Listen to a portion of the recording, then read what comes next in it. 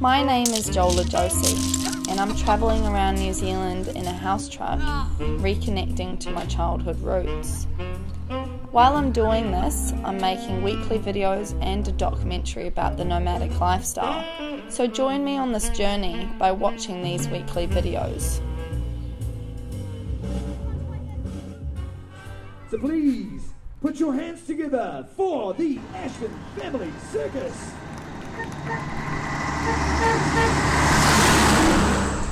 We've been living in our house truck for about 2.5 years now. Yeah. And we originally got into the house truck not with joining the Extravaganza in mind, but with just wanting the flexibility of we were looking to change where we were living, find a different climate. Wasn't sure if we'd like it or not. Wanted to be able to just keep going until we found the right place. And then along came the idea for the Extravaganza, so this truck was purpose built for it. It was a furniture removal truck, converted by the previous owner. They had it for about 7 years, and then we got into it. So it's got a nice hardwood floor, plenty of space, huge high ceilings in here, 3 bedrooms plus a spare room, full log burner for winter, everything you need, good hot shower, toilet, kitchen facilities, yeah, tons of storage, which is really handy for a family of 5 with a travelling shop. It's an awesome truck. Anna came home one day and said, we're doing a family circus and you're going to be a clown. And we did it. And we worked it out, and I said okay. We love performing, and so we just made a circus. It's quite simple, really.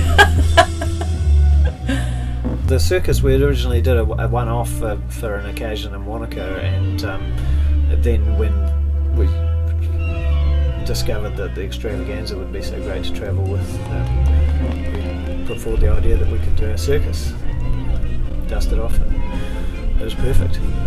Every weekend now we can perform twice a day. It's not just about the audience's satisfaction, it's about the children learning to step up and perform and get and feel awesome about it.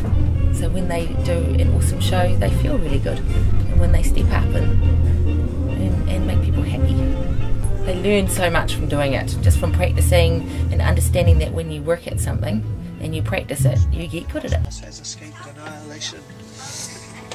Story time. What are we up to? Repression has been vanquished by the forces of creation, the armour of tradition and the sword. And now it's time for porridge! Did you like your stories, boys? Now I look out the window.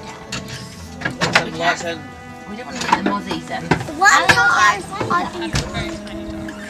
Yeah. then I don't remember. It must be that thing. Well, when we're in a small space, we spend a lot of time outside. So we're always outside doing stuff. Well, that's a positive, yeah. Yeah. Thing. If you have a lounge, if you have more space, you're probably more comfortable living indoors. But yeah, we tend to explode outside. Kids get up and pretty soon they've had enough of being inside and they want to go out and play. That's a good thing. They're wild kids, eh? Yeah. They're off with sticks and stones and getting in the water and messing around outside and getting dirty. That's a good thing. What's negative? What's negative? Those dickheads that were yelling out how they hate gypsies the other night as they drove past in their noisy car. That upset Dylan. She was like, why are there bad people in the world? But that's just 1 or 2 goats. Oh, think of something bad. yeah, it sucks not having a couch, eh, baby? You say, and that bothers you, doesn't it? Not having Not a really. lounge, so we could spend all our spare time chilling out on the couch.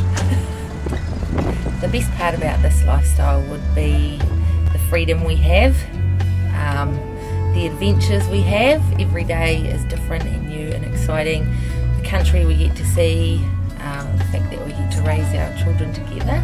And travelling. We've both done a lot of travelling, and I don't really want to stop travelling. It's nice to keep travelling around, seeing new things, yeah. Yeah, that's the best part.